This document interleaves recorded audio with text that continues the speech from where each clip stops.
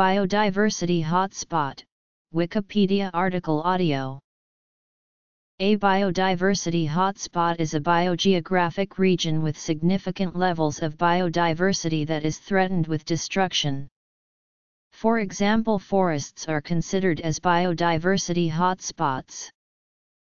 Norman Myers wrote about the concept in 2 articles in The Environmentalist, and 1990 revised after thorough analysis by Myers and others in Hotspots, Earth's Biologically Richest and Most Endangered Terrestrial Ecoregions, in a paper published in the journal Nature.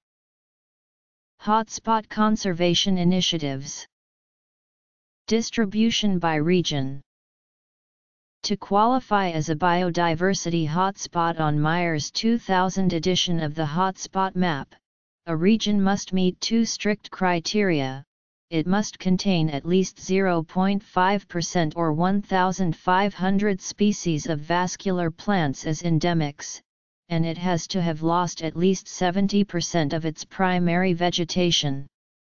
Around the world, 36 areas qualify under this definition. These sites support nearly 60% of the world's plant, bird, mammal, reptile, and amphibian species, with a very high share of those species as endemics. Only a small percentage of the total land area within biodiversity hotspots is now protected. Several international organizations are working in many ways to conserve biodiversity hotspots. By the influence of that, the central government of India arrived a new authority named CAMPA to control the destruction of forests and biological spots in India. North and Central America, the Caribbean, South America, Europe, Africa, Central Asia, South Asia, Southeast Asia and Asia Pacific, East Asia, West Asia. Critiques of hotspots. The high profile of the biodiversity hotspots approach has resulted in some criticism.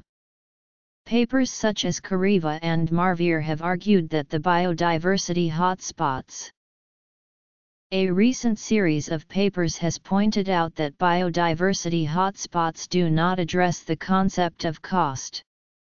The purpose of biodiversity hotspots is not simply to identify regions that are of high biodiversity value, but to prioritize conservation spending.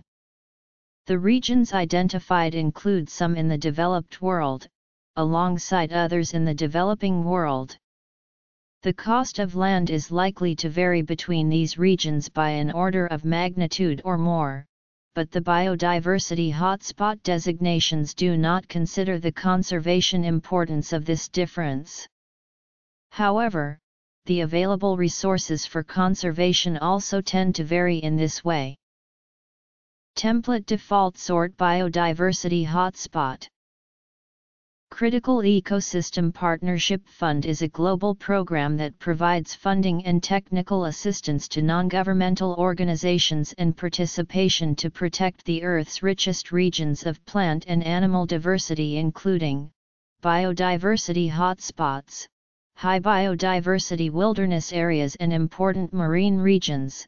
The Worldwide Fund for Nature has derived a system called the Global 200 Ecoregions, the aim of which is to select priority ecoregions for conservation within each of 14 terrestrial, 3 freshwater, and 4 marine habitat types.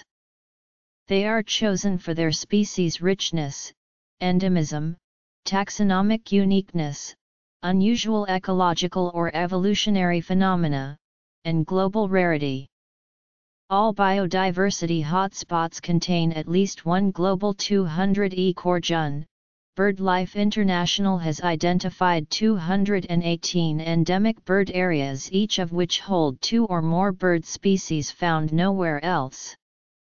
BirdLife International has identified more than 11,000 important bird areas all over the world, Plant Life International coordinates several the world aiming to identify important plant areas. Alliance for Zero Extinction is an initiative of a large number of scientific organizations and conservation groups who cooperate to focus on the most threatened endemic species of the world. They have identified 595 sites, including a large number of BirdLife's important bird areas.